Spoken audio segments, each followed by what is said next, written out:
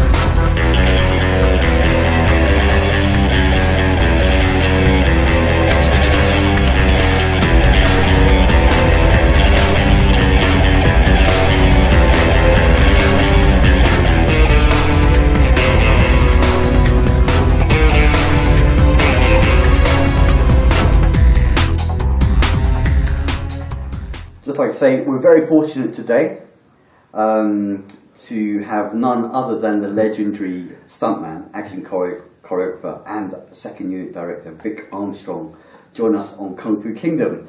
Hi Vic, welcome to Kung Fu Kingdom. Hi everybody, thank you. Great to have you with us. Have you taken a look at our site? Pardon? Have you taken a look at our website? I have, yes, very impressive. Nice, yes. A vast number of names on there, the icons of the business. You've had a phenomenal career in the stunt and choreography, action directing business, spanning over 45 years. And you've got over 250 movie credits. It's actually 50 years this month, and it's probably getting on for nearly 400 credits. Oh, some little ones, some massive ones, but yeah, it's amazing how it adds up. Yeah, amazing. And you're also listed by the Guinness Book of Records as the most prolific stuntman in the world. Yes, I'm very... I'm sort of prolific in as much as I love to work. I'm an overachiever, and I just love my work. And as I say, I'd like to overachieve, always aim as high as I can. And some weeks I would do 9 shows in a week, do 7 days work. I do days on one and nights on another. And you're also the only stuntman to be awarded the BAFTA Lifetime Achievement Award. I'm very, very proud of my BAFTA, actually. As you said, I'm the only stuntman ever to have one, and it's a special Lifetime Achievement Award. It's called the Michael Balcon Award, and I'm a great fan of Michael Balcon, who was the one of the fathers of British cinema, let's say, Ealing Studios, and to get that iconic figure in your hands is just fantastic. I'm very, very proud of it. Brilliant, brilliant. Well, you've got this absolutely amazing book, and we have to mention it because it is absolutely packed to the rafters with great stories, called The True Adventures of the World's Greatest Stuntman, My Life as Indiana Jones, James Bond, Superman and Other Movie Heroes. Just some of the other names mentioned in the book, just so readers and viewers can understand. You've got people like Steven Spielberg in there, George Lucas, Martin Scorsese, Stanley Kubrick, Ridley Scott, and actors like Marlon Brando mentioned in there, Frank Sinatra even, Oliver Reed, Robert Redford, all the way down to Sean Connery, Harrison Ford, Robert De Niro, Arnold Schwarzenegger, Jet Li, Michelle Yeoh, and the new guys, the newer guys on the block, Tom Cruise, Will Smith, Angelina Jolie, Brad Pitt mentioned in there. There's even a picture of you with the Queen in there as well, and so many more stories. How do you feel looking back to have worked alongside such eminent figures in the movie business? How do you feel about it? It's very strange when you look back on your career, because at the time it was just the next day and the next day and the next day, and suddenly you have a list that's, I'm impressed by the list of the people I've met, because a lot of them I've been a fan of for many, many years, and when you actually get to meet them, it's very exciting, even for me, no matter how many you meet. Obviously, I've met the Queen at premieres, and I was invited to a cocktail party at Windsor Castle, which I flew back from Louisiana for that night and flew back the next day. It's something you wouldn't want to miss. But no, I'm very, very proud of that list of people I've worked with, and I feel very privileged and very lucky, though, to have been around in a period that covered all those people. And to be successful when I was starting at the right age, which was pretty young, 18 or so, when I started doing the business, and so therefore I was in my peak at the right time when Superman came out, when Indiana Jones came out, when James Bond was in the middle of its peak. My very first Bond film was You Only Live Twice in 1966. I was still learning the trade then. I'd only been in the business a year. But, you know, I reached my peak in the sort of late 60s, early 70s, and from then on, you know, until you get too old and too stiff to be able to do these sort of things. But I was very, very lucky to be at my peak when those movies were peaking as well. The Indiana Jones genre, if you like, you know, it was a very special one as well for me. Absolutely. Well, could you tell us which 5 actors and which 5 directors you have felt a particularly strong resonance or connection to over your career? There's so many great ones. Obviously, Spielberg is fantastic. Yeah. You know, I still think Raiders of the Lost Ark is a standalone film that spawned so many wonderful movies. He was wonderful. Paul Verhoeven, great friend of mine. I did Total Recall and Starship Troopers with him. Great friend of mine. He's wonderful. Right. Marty Scorsese is absolutely a gorgeous man, and we have great empathy for each other, and he's so caring and a wonderful guy. Rob Cohen, I'm a great fan of Rob Cohen's. You know, when you think Rob, the films that Rob's done, you know, from Fast and Furious to the Dragon with the Bruce Lee, which I was asked to do and I couldn't do it for Rafa de Laurentiis, to Miami Vice, he did the original Miami Vice. You know, he's a wonderful director, and I worked with him, and, you know, I like to direct. I directed my own movies. I directed Young Indiana Jones. Yeah. And watching Rob work, you know, he'll take one and move on. He's got total confidence in what he's doing. You know, to me, they're great directors. 5 actors that you felt particularly connected? Harrison Ford, obviously, was wonderful. We did a lot of stuff together, and haven't done much recently, but was, you know, still keep in touch. Yeah.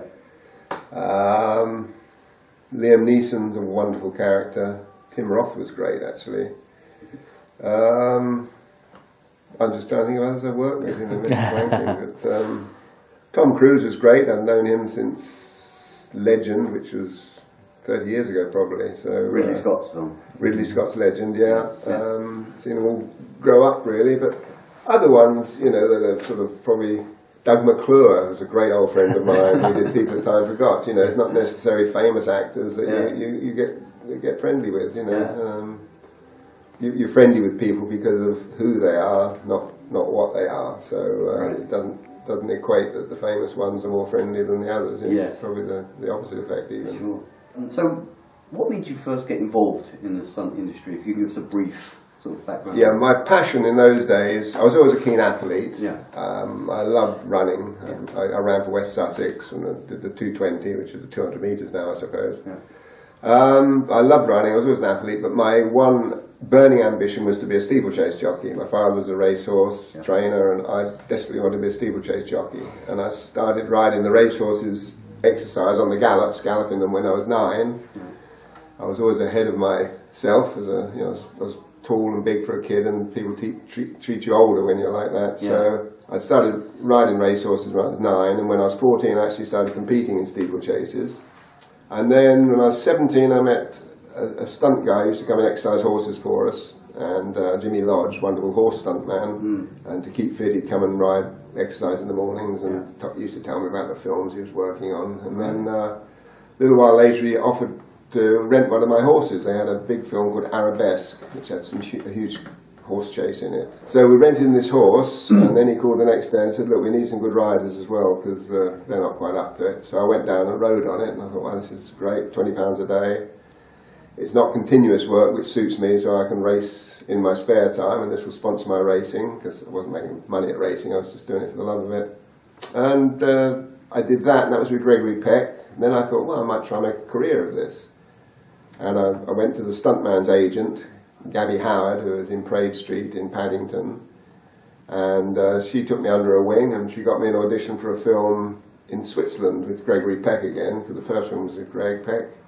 And I went on to that, and then I came back from that, and You Only Live Twice was kicking off, and I got onto that, and suddenly it all started snowballing, and I thought, well, I can make a profession out of this. Excellent. So it was timing and luck, being at the right place at the right time. Excellent. Back in those days, I mean, you're an athlete, you know, you're very into sports and things. Did you spend time training in the martial arts? Did you do any sort of gymnastics, tumbling? What did you kind of training did you do then? Well, when I started in the business, I could always drive. My mum taught me to drive from when I was 5, 6 years old. You know, we'd jump in the old car and she'd pick me up from school, and then as soon as we got home, we'd drive up the gallops, a mile or so up the gallops to the house, and I'd slide over and she'd sit in the passenger seat, and I'd drive the car, and I drove the tractors, and Dad would let me turn the horse box around and things. So I could always drive. Yeah. I liked motorcycling. I was never a great motorcyclist, but I liked the aspect of jumping them and things. And not with the sidecars. No. And I boxed purely as a fitness thing for the racing and the reflexes and fitness. Yeah. So I could box, I could drive. I did no gymnastics in those days. I did a lot of sports. I'd run all the time. So you had a lot of cardiovascular fitness. Yeah. And power to weight ratio was very, very good, which stood me in good stead when I did You Only Live Twice, because we had to slide down 125 foot, just hold an inch piece of hemp with a hose pipe split, and so wrap round it and use that as a brake shoe. But you had to basically, with your arms and your legs, stop your whole weight from 125 feet with momentum. So my power to weight ratio was pretty phenomenal. Yeah, considering your height. Yeah, exactly. Because I was riding and so fit at the time, and I was also very young. Yeah. Wow. So as I went on through the career, I then started doing trampolining. We always used to have a trampoline on the front lawn here. And funny enough, my wife, Wendy, taught me to trampoline because she was a gymnast. And Dad had taught her at a very young age. Right. So I did trampolining, I did more boxing, sword fencing and high falls. Trampolining helped with the orientation in the air for the falls and everything else, which you have to have, control your body when you're falling. Right, right. So your team is called the Armstrong Action... Armstrong Action, yes. That's our family connection. Also Stunts Incorporated, which was my original stunt team, which we formed on A Bridge Too Far, way back in the 70s. But because there's so many Armstrongs in the business now, me being the first, my brother being the second, Andy, he does what I do as well, and then he's got a son and a daughter, and then my sister had a son, he's doing the same and he's directing as well, and I've got 4 kids that do it, and my wife does it. So when we did one of the Spider-Men, there were 9 Armstrongs on the shoot. Brilliant. It's quite a family affair. Wow. So let's talk about movies a little bit.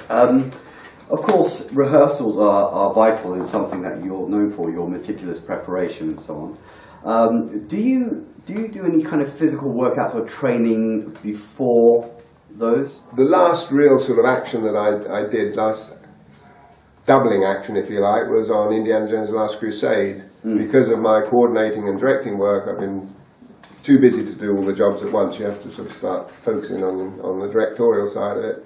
But to do that one, I came out of training for 3 months. Went into training, came out of retirement, went into training for 3 months to get ready for Indiana Jones' The Last Crusade. But that was just overall fitness.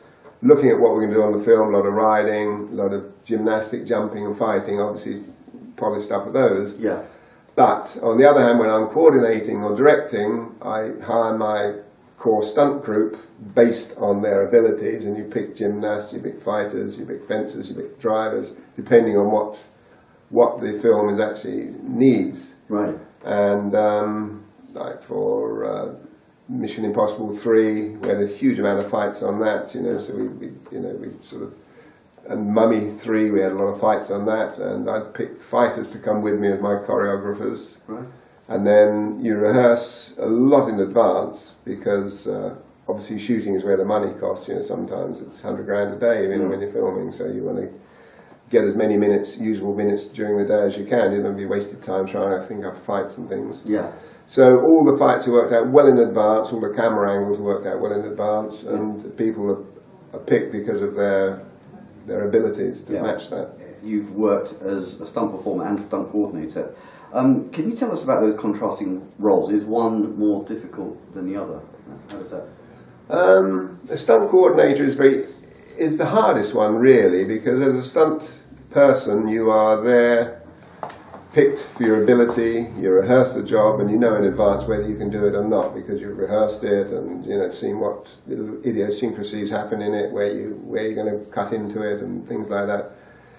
As the coordinator, your initial job is to ask people to do things, and you're hoping they've got the ability to do it, and you do train and rehearse beforehand and make sure they are safe doing it. They're not just doing it because they desperately want the job, or they desperately want to please you, or they desperately want to keep working with a particular actor sometimes. Yeah.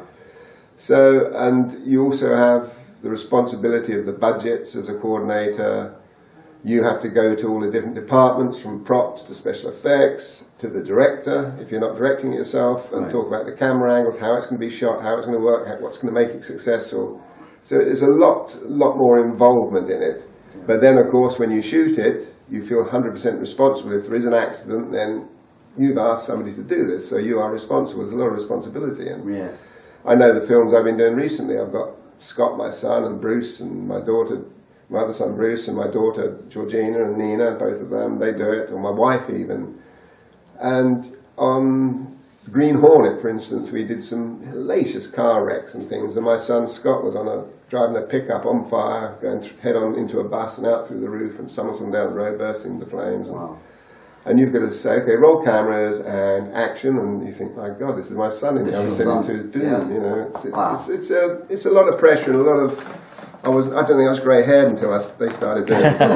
So, you would never do anything unless you thought they were totally capable of doing it. Yeah. You know, people used to say to me with Tom Cruise, "Is it going to be safe? You know, is it risky putting an actor up there?" I said, "Well, hold on a minute. Get your values correct.